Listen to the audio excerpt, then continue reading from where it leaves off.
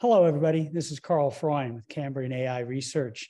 And today I've got Eitan Medina from Intel, where he's the Vice President and COO of Habana Labs. Eitan, welcome to the program. I'm glad to be here. Thanks for hosting me. I've been trying to get you for months and months, so I'm glad we finally were able to fit this into your calendar. There's so much stuff going on right now with AI, with ChatGPT. Intel has a pretty amazing offering with Gaudi 2. If you look at your performance on MLPerf, it's pretty amazing. And of course, MI300 from AMD, and we got Grace Hopper from NVIDIA, but you have silicon in hand now and you're shipping it, right? Absolutely. That's cool. Absolutely. So why don't you just start? Let's start at a high level. Where are you with Gaudi? Where is it available? How's it performing?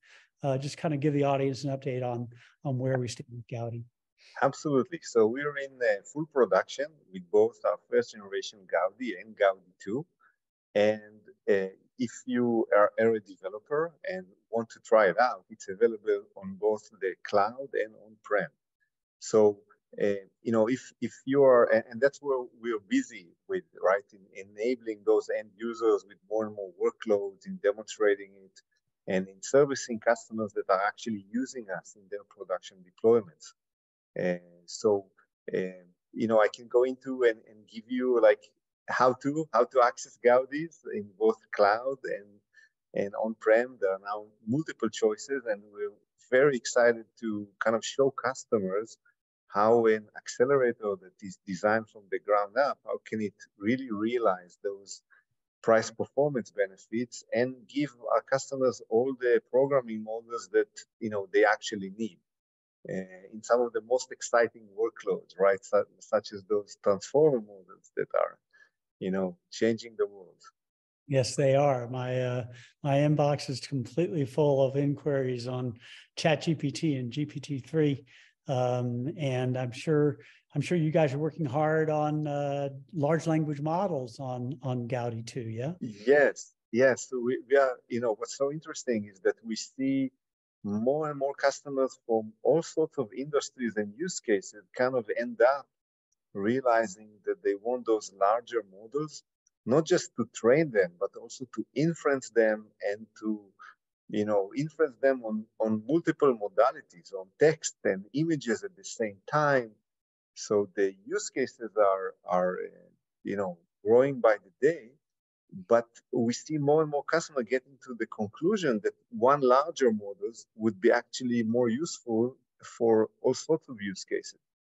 So now that creates a pressure point in the market, because as you know, training those models and inferencing those models on expensive GPUs it could be a real for customers. So we are fortunate to kind of bring really good price performance with those accelerators. So now we're busy in enabling bigger and bigger models and more use cases, and we actually are excited seeing ecosystem partners and customers enabling those models on their own.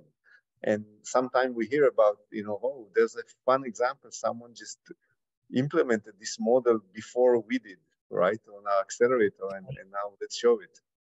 So it was really fun to show that in the Intel On conference, some examples of those, and that's very exciting.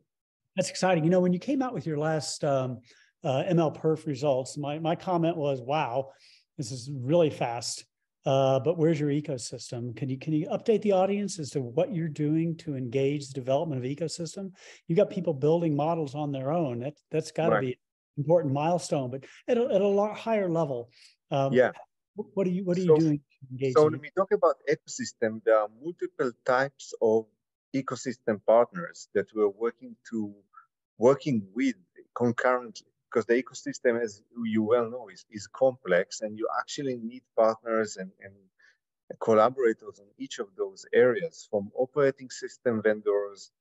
You need to work with the Ubuntu's and OpenShift and Red Hat, etc. Right, those players, and we actually made announcements on collaboration in these areas. You need to work with the Hugging Face of the world, right? The people that host those models, right? Those tools to enable those end developers, right? Hugging Face, I mean, there are over 40,000 models already enabled for Gaudi and Gaudi 2 in Hugging. 40,000 models? 40,000 models.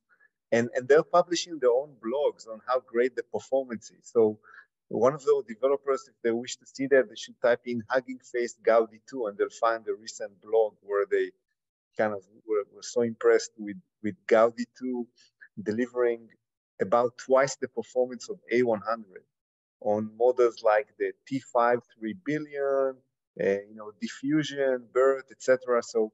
So library vendors are really, really important, right? OEMs are also incredibly important, right? Supermicro is the first one to come out with, ready a Gaudi 2 based server. So they have a by 8 Gaudi 2 server with a dual socket Xeon subsystem. They are accepting orders, by the way. So if you wish to buy a Gaudi 2 server, that's where you go. Now, if you're a developer who just want to try Gaudi architecture somewhere, there are also multiple choices for that. If you're a developer that wishes to try it on the Amazon cloud, there's of course the first generation Gaudi, in the DL1 instance. Many customers are using that. We have customers in production and lots of experience in multiple use cases on this one. So you can go to the Amazon EC2 cloud. As of last quarter, the Intel Dev Cloud is offering Gaudi 2 servers to developers. So if you're a developer, just type in Intel Dev Cloud Gaudi 2. You'll see how to apply for access to Gaudi 2 over at Intel Dev Cloud. If you're from the academy, then the San Diego Supercomputing Center is having its own program in allowing developers access to first generation Gaudi. First generation Gaudi and Gaudi 2, the only difference is that Gaudi 2 is basically faster. It has more compute, more memory, more networking, but it's based on the same architecture. So actually, the software that comes with Gaudi supports both Gaudi and Gaudi 2. And if you're an end developer and you just want to try it out, you can try either of these options to get a sense of how easy it is to use Gaudi. Over at our website, there's tons of collateral, how-to guides, tutorials, webinars, and all sorts of things that we're doing to kind of engage the ecosystem with publishing use cases. You can find lots of collateral that got published in conferences of last year. Basically, if you're a developer, all you need is the internet connection. You'll find all the models, all the collateral completely open, the software, the tools. We are really, really paying attention to making sure we lower the friction. All the time, lower the friction, improve the documentation, publish another how-to guide for a different aspect of how to tune a model, how to deal with kind of the different type of constituency that we have with customer, either deep learning developer or a DevOps engineer or IT. All of those need their piece supported, right? And we're investing in all of these, and we're leveraging the Intel scale to really reach out to customers and educate them on when does it make sense to use a Gaudi-based acceleration rather than, let's say, a Xeon server or a GPU server. And typically what we do is that since the benefit of using a Gaudi-based server is really getting the price performance advantage, we really focus the Gaudi architecture on realizing this total cost of ownership advantage versus using other platform. And rather than telling customers that they need to use either Gaudi or a CPU or a GPU, we're educating customers that it's really all about the application that you're using. So if you need a server that really needs to do just deep learning, that's where Gaudi benefit comes, will be realized for you as an end developer. We're not trying to compete with GPUs on HPC simulations, right? Or things or pure graphics. We really focus on deep learning, and that's our mission in life, is really focusing on enabling customers with deep learning training and inference. In the programming model that they're used, 99% of developers are really programming in Python, using neural network frameworks, using models and model libraries, and that's where we're focusing on making sure that it's easy for them to consume this technology. They don't need to learn, things under the hood. They just need to get what they need and get it in a performance and cost that will make sense for them.